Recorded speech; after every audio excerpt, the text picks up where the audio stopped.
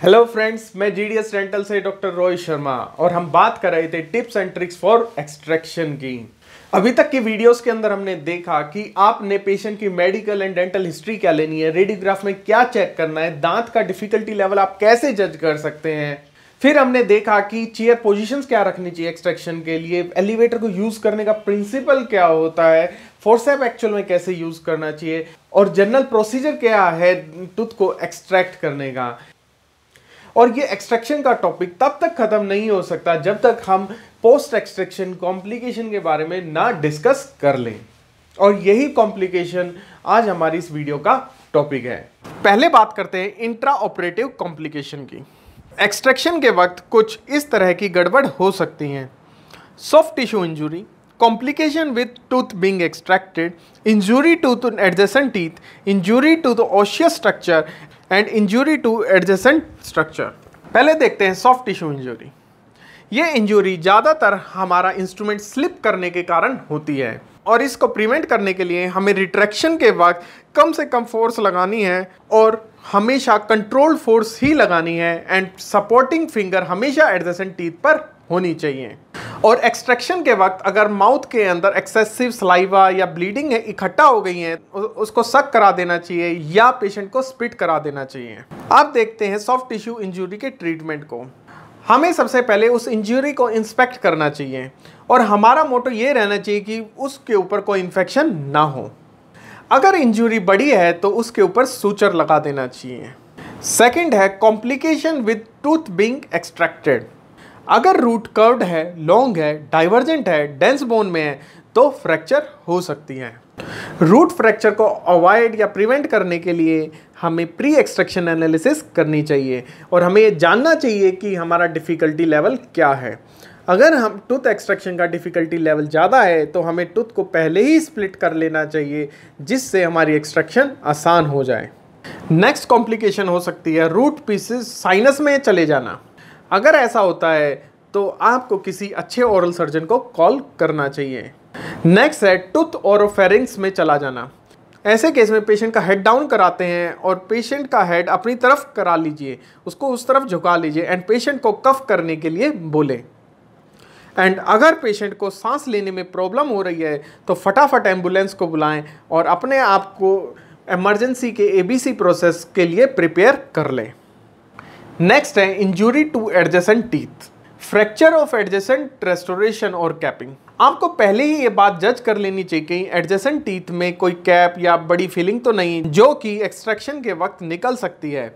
अगर है तो पेशेंट को इसके बारे में पहले ही इन्फॉर्म कर दें ताकि एडजेसेंट फीलिंग या कैपिंग ना निकली। इसलिए आपको एलिवेटर को आराम से और बिल्कुल सही जगह पर ही लगाना है।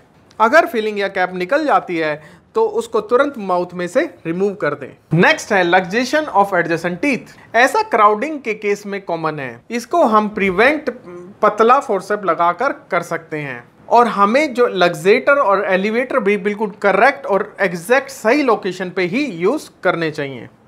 पर अगर एडजेसेंट टीथ ज़्यादा ही लक्सेट हो गया है तो हम टूथ को जिंजाइवा से सूचर कर सकते हैं या एडजेसेंट टीथ को स्प्लिंट कर सकते हैं। नेक्स्ट है इंजुरी टू ओशियस स्ट्रक्चर, जैसे फ्रैक्चर ऑफ एल्विलर प्रेसेस जैसा कि मैक्सिलरी कैनाइन या मोलर के साथ हो सकता है। ऐसे केसेस में ज़्यादातर बक्कल प्लेट टूट जाती है या फिर साइनस फ्लोर के साथ मोलर्स का आ जाना या थर्ड मोलर का मैक्सिलरी ट्यूबरोसिटी के साथ आ जाना या फिर मैंडिबुलर इंसाइजर का बक्कल बोन या लेबियल बोन के साथ आ जाना। इसको प्रिवेंट हम प्री एक्सट्रैक्शन एनालिसिस करके कर सकते हैं, अपना डिफ़िकल्टी लेवल चेक कर सकते हैं और उसी हिसाब से हमें फोर्सेप और एलिवेटर यूज़ करना चाहिए। हमें एक्सट्रैक्शन के वक्त एक्सेसिव फोर्स से भी बचना चाहिए एंड ज़रूरत पड़े तो हमें पहले ही सर्जिकल एक्सट्रैक्शन की तरफ चले जाना चाहिए रादर देन कॉम्प्लिकेशन के टूवर्ड्स बढ़ना। ओसियस स्ट्रक्चर की इंजरी का ट्रीटमेंट कुछ इस तरीके से हो सकता है। अगर बोन टूथ के साथ आ गई है तो हम कुछ नहीं कर सकते, शार्प पॉइंट चेक कर लीजिए और उसको सूचर कर दो। पर अगर बोन कंप्लीटली सेपरेट नहीं हुई है, पेरियोस्टम के साथ अभी भी अटैच है, तो हम दोबारा प्लेस करके उसको सूचर कर सकते हैं। नेक्स्ट है इंजुरीज टू एडजेसेंट स्ट्रक्चर। आपको नर्व एनाटॉमी पता होनी चाहिए। नर्व एरिया के पास इंसिजन नहीं देना चाहिए हमें। मैंडिबल को एक्सट्रैक्शन के वक्त सपोर्ट करना चाहिए और माउथ को ज़्यादा बड़ा नहीं खुलवाना चाहिए। नेक्स्ट है ओरो enteral communication. Again pre extraction analysis करनी चाहिए। आपको सर्जिकल एक्सट्रैक्शन ऑफ कर लेना चाहिए जब भी डाउट हो, एंड हमें एक्सेसिव अपाइकल प्रेशर अवॉइड करना चाहिए। और अगर मैक्सिलरी मोलर्स की रूट टिप रह गई है तो उसको रिमूव करते वक्त काफ़ी कॉशन रहना चाहिए। अब इंट्रा ऑपरेटिव प्रॉब्लम्स के बाद देखते हैं पोस्ट ऑपरेटिव कॉम्प्लिकेशन कैसी हो सकती हैं, जैसे हेमरेज, इकाइमोसिस और haematoma, swelling, pen, dry socket और इन्फेक्शन। फर्स्ट है पोस्ट ऑपरेटिव ब्लीडिंग। एक्सट्रैक्शन के बाद ब्लीडिंग के कुछ इस तरीके के कारण हो सकते हैं, जैसे tissue are highly vascular, extraction leaves open wound, dressing not able to give enough pressure, patient touches socket and dislodging the clot, and tongue causes secondary bleeding by creating negative pressure। हम इसको prevent कुछ इस तरीके से कर सकते हैं। सही से मेडिकल हिस्ट्री लेकर एक्सट्रैक्शन के वक्त हमें एट्रोमेटिक सर्जिकल टेक्निक यूज़ करनी चाहिए। एक्सट्रैक्शन के वक्त ही हीमोस्टेसिस अचीव कर लो, एंड पेशेंट को सारी इंस्ट्रक्शन उसकी लैंग्वेज में ही दे दो। ब्लीडिंग, पोस्ट ऑपरेटिव ब्लीडिंग का ट्रीटमेंट हमें ये चेक करके कर सकते हैं कि ब्लीडिंग हो क्यों रही है, बोन से हो रही है या फिर कोई ब्लड वेसल ब्लीड कर रहा है। फिर हम हीमोस्टेट से ब्लीडिंग फोरामेन को क्रश कर देते हैं। हम ब्लीडिंग सॉकेट में रीजनरेटेड सेलुलोज का भी यूज़ कर सकते हैं, या ट्रॉपिकल थ्रोम्बिन भी लगा सकते हैं, या सॉकेट के अंदर कोलेजन भी डाला जा सकता है। ये सब चीज़ें करके हम ब्लीडिंग को कंट्रोल कर सकते हैं, और साथ के अंदर कोई हम हीमोस्टेट भी पेशेंट को प्रिस्क्राइब कर सकते हैं। नेक्स्ट है डिलेड हीलिंग एंड इन्फेक्शन। हमारे रूटीन केसेस के अंदर ये काफ़ी रेयरली देखने को मिलता है। इसका कारण वुड डिहाइसेंस है, और ऐसा तब होता है जब फ्लैप को बिना बोनी बेस के सूचर कर देते हैं एंड सूचर में टेंशन आ जाता है। डिलेड हीलिंग एंड इन्फेक्शन को रोकने का तरीका, प्रिवेंट करने का तरीका यही है कि हमें एक्सट्रैक्शन के वक्त सारी इन्फेक्शन कंट्रोल की चीज़ें यूज़ करनी चाहिए। जब तक पॉसिबल हो हमें एक्सट्रैक्शन को हमेशा एट्रोमेटिक ही करना चाहिए, और अगर सूचर दे रहे हैं आप तो हमेशा इंटैक्ट बोन पे दो, और सूचर के अंदर टेंशन नहीं होनी चाहिए। नेक्स्ट है dry socket.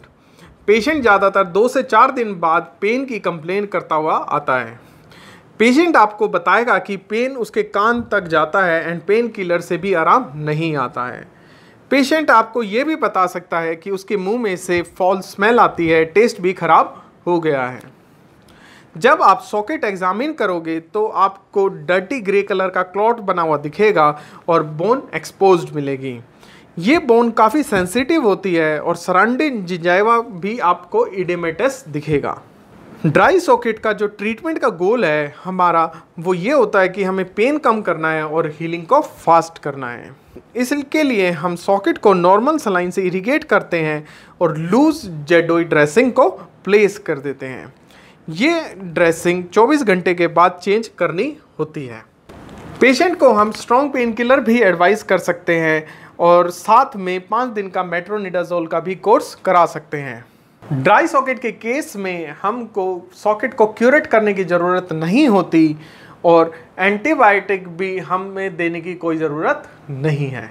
Friends, dry socket को छोड़कर बाकी सारी कॉम्प्लिकेशन देखना थोड़ा रेयर होता है क्लिनिक के अंदर, लेकिन इन सारी बातों का आपको ध्यान रखना चाहिए। अगर आप भी एक्सट्रैक्शन करना चाहते हैं, देखना चाहते हैं पेशेंट को बाद में क्या दिक्कत हो सकती है, या आप एक्सट्रैक्शन कैसे सक्सेसफुली आसानी से कर सकते हैं, सीखना चाहते हैं, तो GDS डेंटल एकेडमी को ज्वाइन करें। Thank you for watching. Please subscribe our channel for watching other useful videos. Thank you.